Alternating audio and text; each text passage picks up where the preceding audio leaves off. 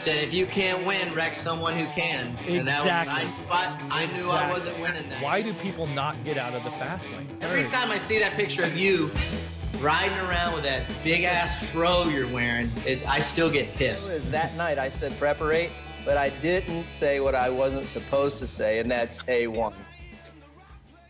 All right. Hey, everybody. Welcome to another episode of Real Talk 447. I'm Jeff Emig, and Ricky Carmichael, I think, is on one of the sides here of me.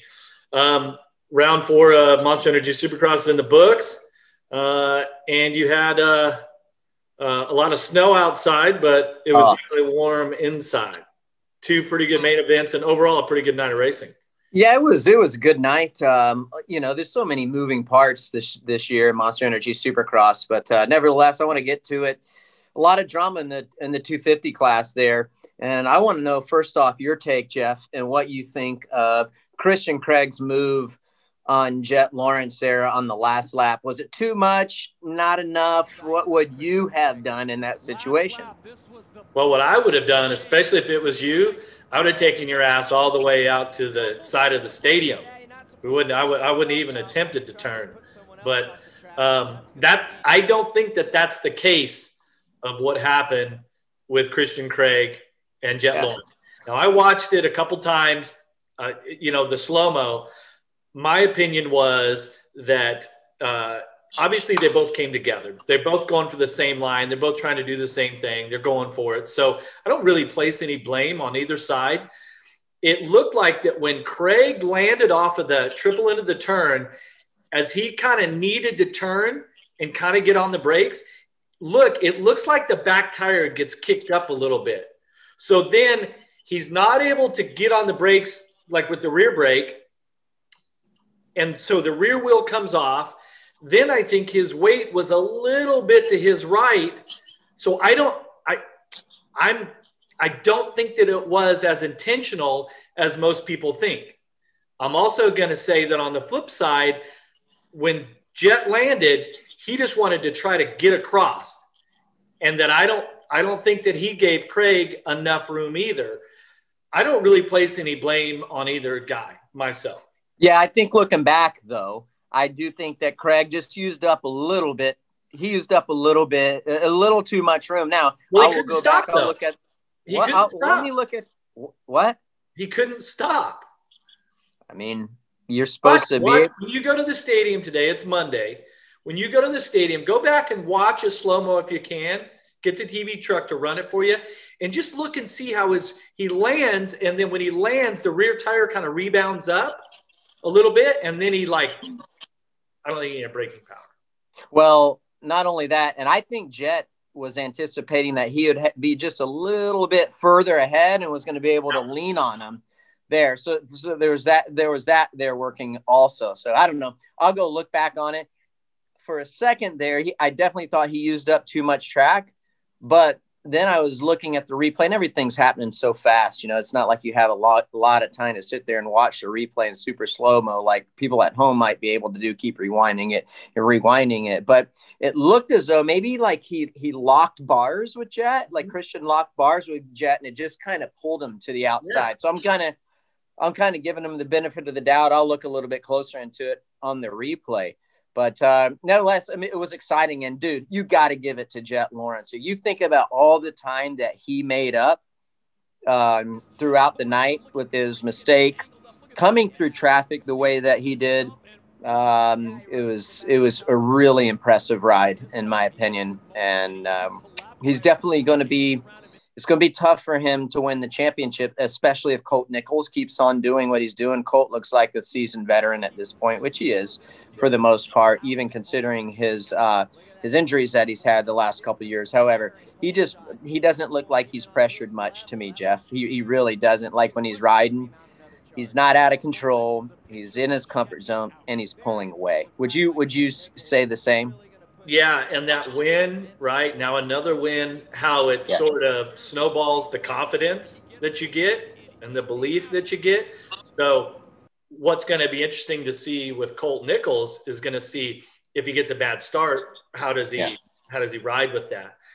Jet was really impressive.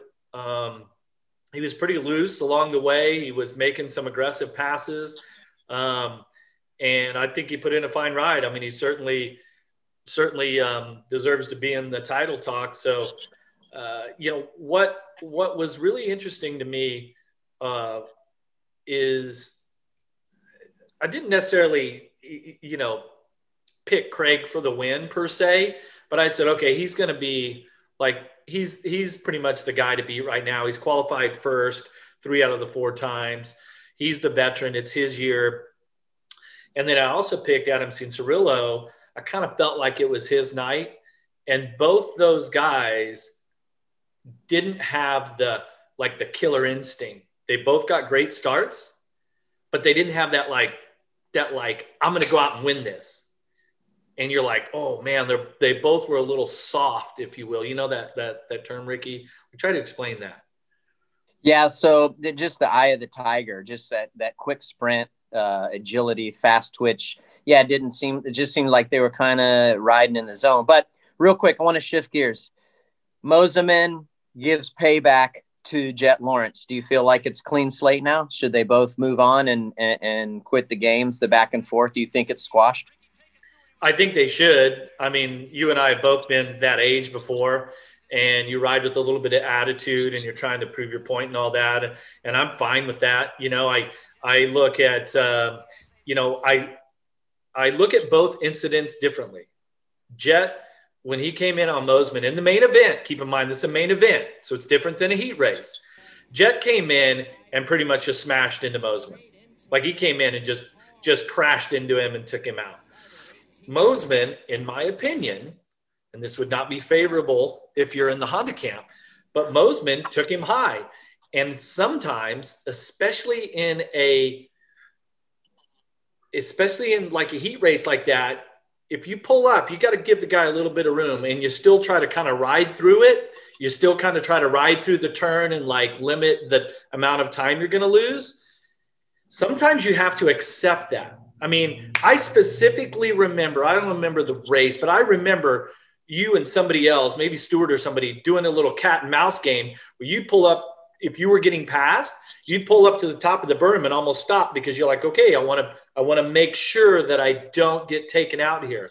And I don't think that Jet was prepared for that.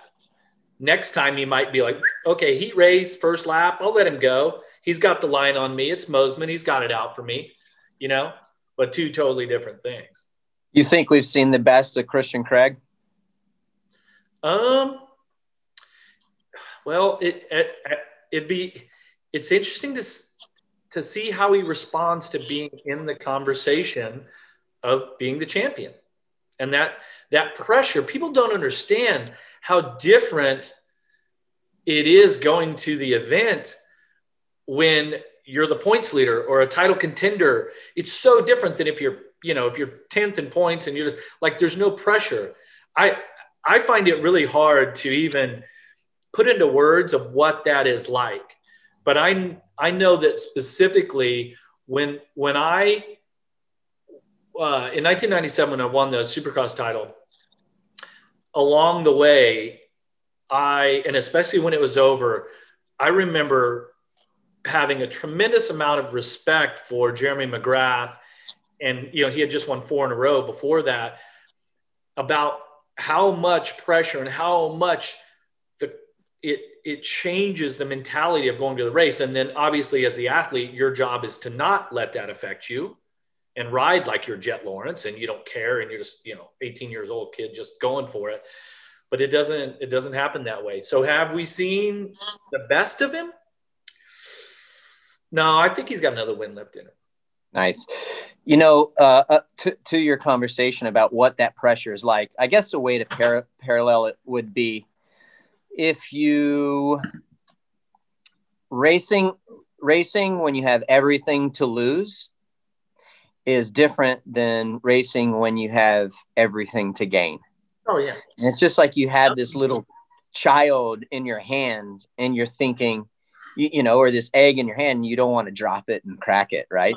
And that's what it's like. That's how the pendulum turns. And we are getting to that area in the 250 class, I believe, where we're getting to that pendulum. If if Colt is able to win tomorrow on Tuesday in Indianapolis, he'll have 3 wins, 3 in a row, and he's been on the podium every race. At that point, we're going to be 5 races into the series, so they only have a few left in the East Coast Series to round out their championship.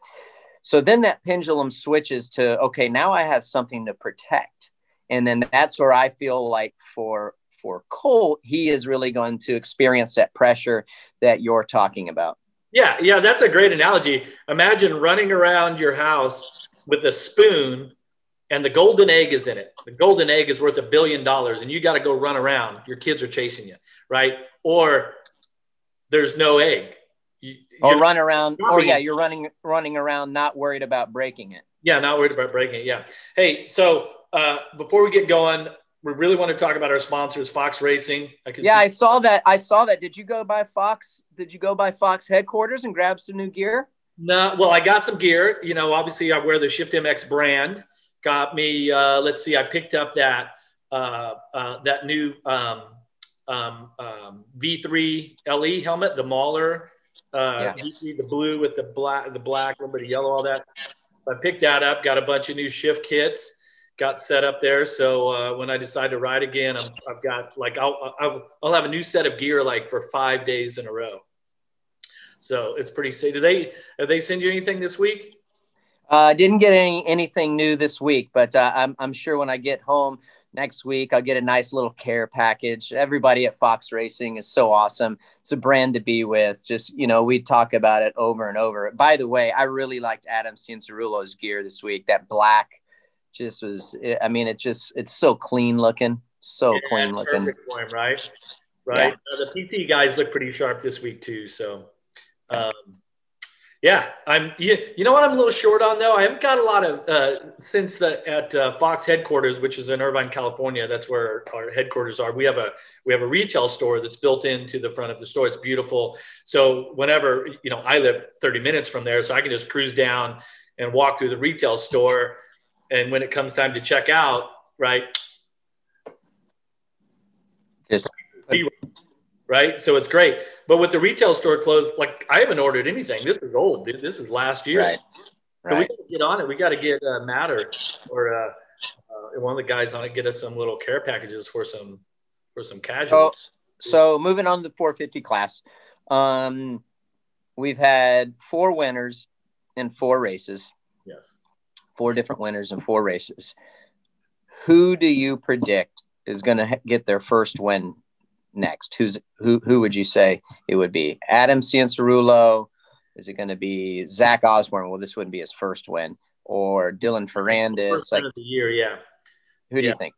Well, that's interesting because the Supercross research department sent me the stat pack for this week.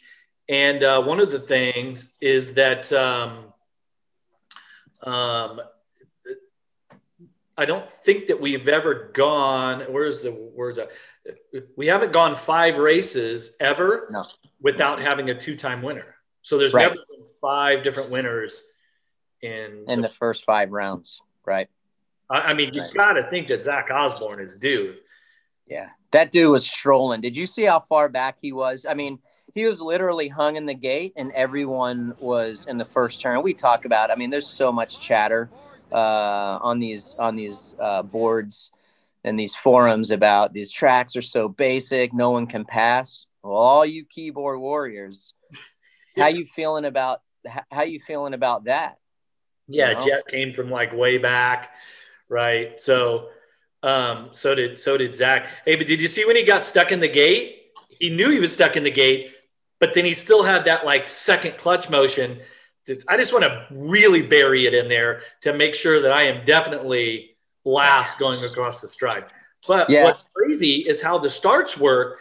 If you don't get out of there in time and everybody was coming back around, they come back across the start straight, right? So you can't get stuck in the gate and waste much time. You got to get it out there pretty damn quick. Yeah, because they had that quick turnaround, which I really wasn't a fan of that start. It just was, I don't know, it seemed like it narrowed up really bad when they did that 90-degree corner and cut back across the start straight. But anyhow, I don't make those changes. I don't make those calls. Are you designing the Monster Energy Cup? Are we have a Monster Energy Cup this year? I believe we are. Yeah, I believe we are. Have you ever seen at like the speedways how they do like demolition derby and like they do the like races, like the figure eights that have like a trailer, school buses and all that stuff? Maybe we need to incorporate the figure eight into instead of the Joker lane. You must be bored coming up with these ideas, right? Right. I mean, something else. So, if you're crossing, you got to like check up. Oh, hey, dude.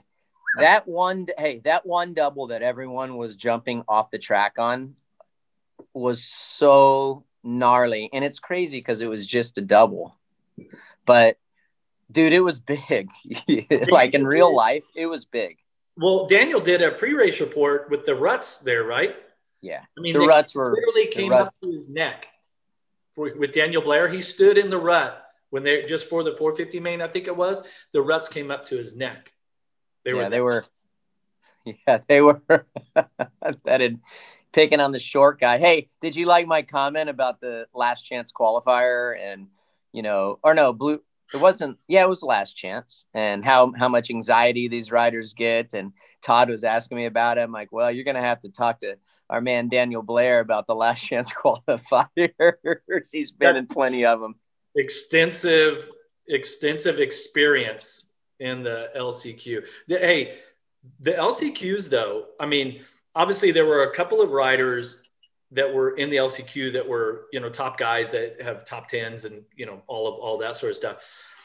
But my buddy Jordan was over watching the race the other night, and I was picking out like so many of the LCQ, all those guys are incredible riders, privateers and everybody.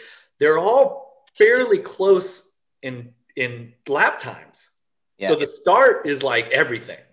And then it's almost every weekend. There's a guy that gets the start and he's in his spot and then he throws it away. He falls down or does something stupid. I feel like that happened this week, and the pressure for those guys of being in the top four. Okay, I got the start and I just got to make it, How long is the LCQ? Is it 6 minutes? I thought it's 5 minutes plus one, or it might be 4 minutes plus one, actually. Pretty quick.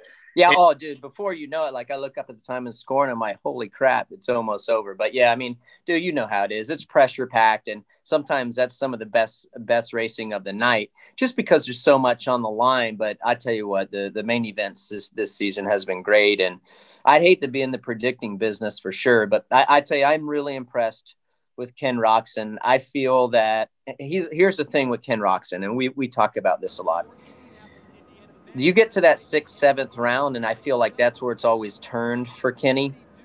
So if he can keep it up and continue to do what he's been doing, I think he is going to be the guy. I think he's going to be in the best position that he's ever been in to finally get that Monster Energy Supercross championship. And here's why. He's consistent at starts. He's always, most of the time, he's within the top 5. He's been the only guy that's been on the podium more than twice. He has the speed.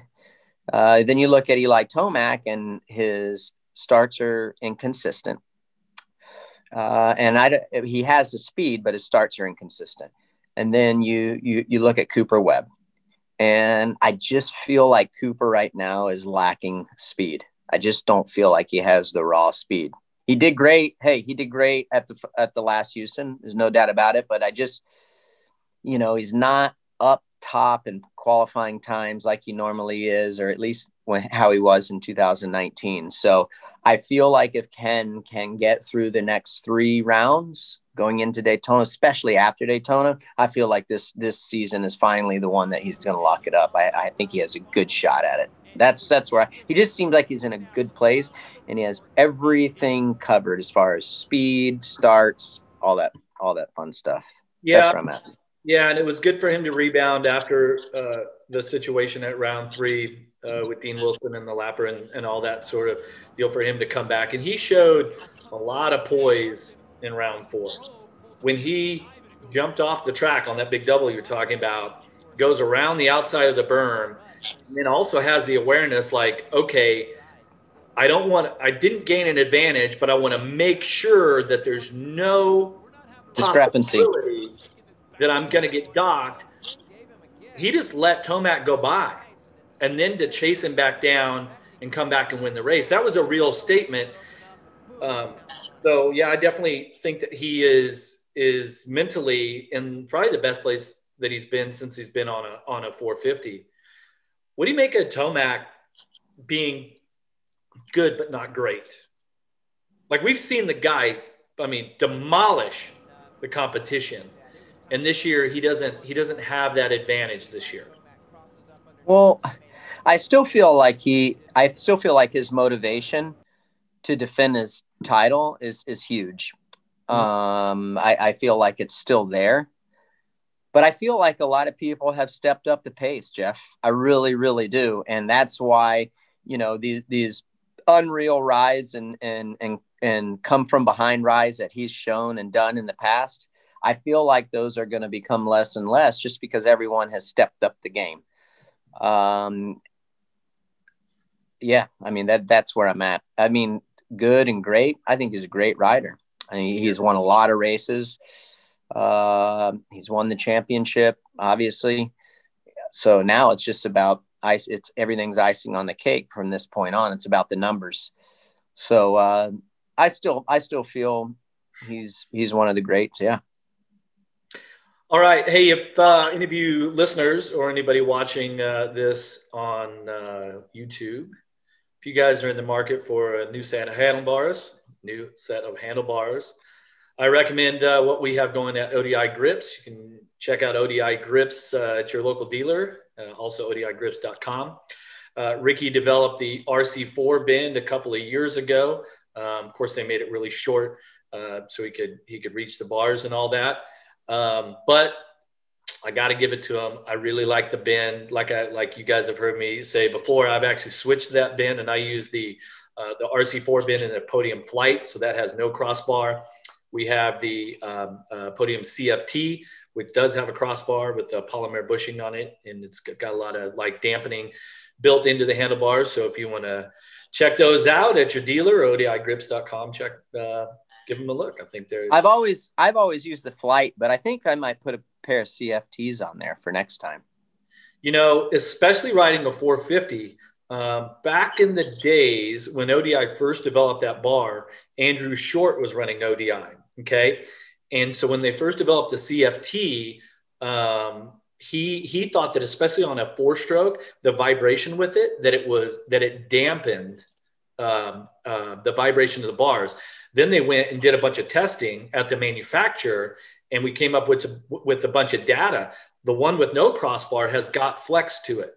The one with the CFT in it, it has flex, but it also has a lot of vibration dampening. And that's what people don't really know. So like if you're a trail rider or something like that, that vibration dampening might be something that you'd be interested in, you know. And the other handlebars that, you know, for years and years and years that have a solid crossbar, some have the oversized bars and like double metal and all that sort of stuff. Those bars are really stiff, and all of the testing that we got back on them, the actual vibration dampening of the CFT was the best out of all of them. So it's pretty cool. Hey, that leads me to another question. While you guys are getting you a pair of Ricky Carmichael Bend ODI handlebars, you remember 1996, the outdoors, Steel City, practice day, okay?